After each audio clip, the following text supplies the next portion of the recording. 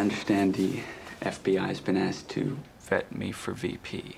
So, let me save the Bureau some resources. 7 years, state and federal tax returns, military service records and discharge papers, latest medical exams, a few other things in there I thought you might be interested in. And these documents, any chance they won't match what we can find ourselves? Not unless my wife, lawyer, and internist are conspiring against me. No, you do understand that we will continue with our own vetting. I'd expect no less.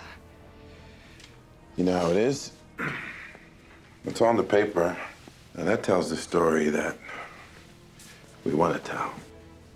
But what's not on the paper, that's what people remember. The impressions we leave behind. Now, we search for those too. Because you see, that's the true measure of a man. Of course. I think the last thing that either of us wants is the wrong person in office.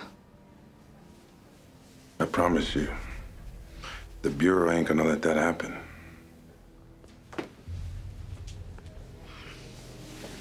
Deputy Director. Thank you. Congressman?